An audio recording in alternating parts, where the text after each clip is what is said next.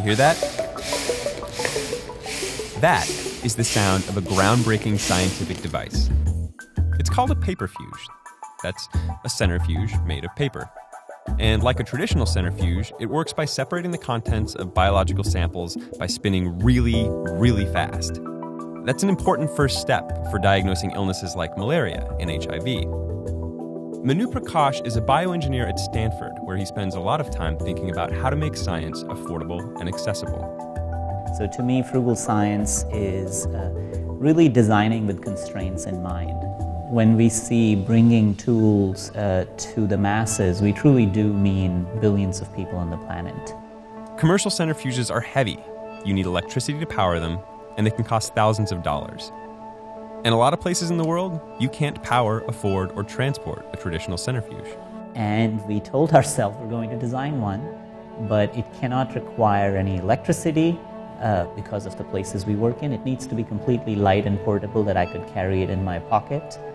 And it had to cost less than $1 in parts, just so we could actually scale the manufacturing. By boxing ourselves in with constraints, we can think outside the box.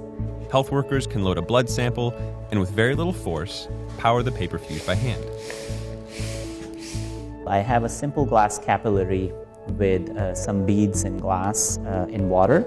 And I'm going to take this capillary and put it right here. And at this point, I'm just going to spin this.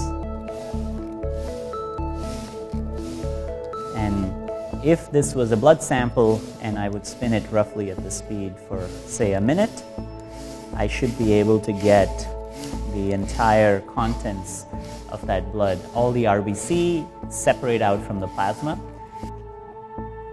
So here is the capillary, and all the beads are all the way in a really, really narrow band up here, and then the completely empty fluid is right on top.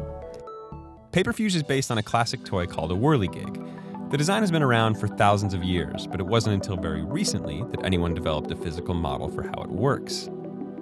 Conventionally, a string has a geometrical limit to what it can coil, and beyond that geometrical limit, the number of twists going beyond that limit will pop the string in the third dimension, and it'll start coiling in a hierarchical structure, which is a coil of coils.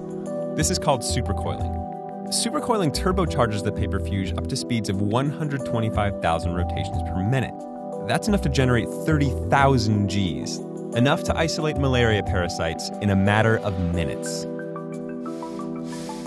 I find it quite fascinating to see the simplicity in toys and exploit those mechanisms in tools that we make, because sometimes a simple solution is probably far more powerful than a conventional off-the-shelf way of thinking about it.